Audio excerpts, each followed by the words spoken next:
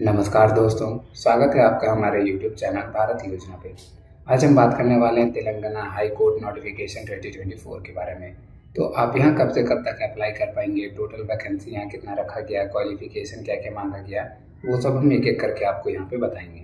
ये है इसका ऑफिशियल नोटिफिकेशन। यहाँ से आप डेट देख सकते हैं। ये फॉर्म जो है आपका 18 अप्रैल से स्टार्ट हो चुका है और लास्ट डेट जो है 17 मई तक रहेगा। अगर आप एप्लीकेबल होंगे यहाँ अप्लाई करने के लिए तो जल्द से जल्द जाकर यहाँ जरूर अप्लाई कीजिए।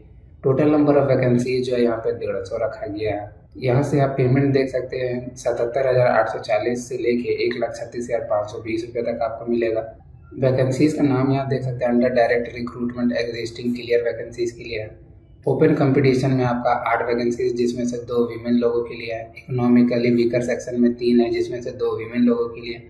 लोकोमोटर डिसेबिलिटी के लिए यहाँ पे 2 वैकेंसीज, बैकवर्ड क्लास के लिए 4, बैकवर्ड क्लास बी के लिए 3। तो टोटल नंबर ऑफ वैकेंसीज इसके लिए 31 है जिसमें से 9 वैकेंसीज वीमेन लोगों के लिए। Under recruitment by transfer existing clear vacancies के लिए टोटल नंबर ऑफ वैकेंसीज जो है 15 है जिसमें से 2 वीमेन लोगों के लिए है। Under direct recruitment future anticipated vacancies में से टोटल जो है 90 वैकेंसीज जिसमें से 31 वैकेंसीज वीमेन लोगों के लिए है और यहाँ कैटेगरी वाइज में वैकेंसीज को बांट दिया गया है।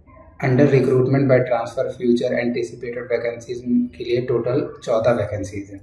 यहाँ पे आपका क्वालिफिकेशन बताया गया। तो आपको यहाँ अप्लाई करने के लिए जो है must hold a degree in law, तो लॉ का आपको डिग्री किया हुआ होना चाहिए तभी आप यहाँ पे अप्लाई कर पाएंगे। यहाँ पे जो है आपका रिटन एग्जामिनेशन होगा, वाइवा होगा, उसके बाद ही आपका यहाँ पे सिलेक्शन होगा। एज लिमिट जो है the upper age limit of 35 years रखा गया। 35 साल से ज़्यादा एज आपका नहीं होना चाहिए। यहाँ पे एज में आपको छूट भी मिलेगा।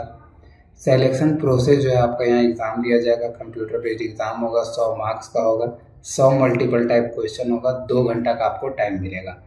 The candidate who secure 40% and above marks in the screening test short listed in the ratio 1/10। तो आपको कम से कम जो है 40% मार्क्स लाना यहाँ जरूरी है।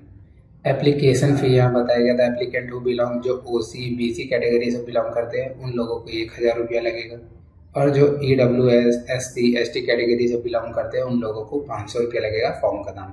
तो अगर आप एप्लीकेबल होंगे यहाँ अप्लाई करने के लिए तो जल्द से जल्द जाके जरूर अप्लाई कीजिए। और अगर आपको ये वीडियो अच्छा लगा हो, इससे इन्फॉर्मेशन मिला हो तो लाइक शेयर और सब्सक्राइब जरूर कीजिएगा।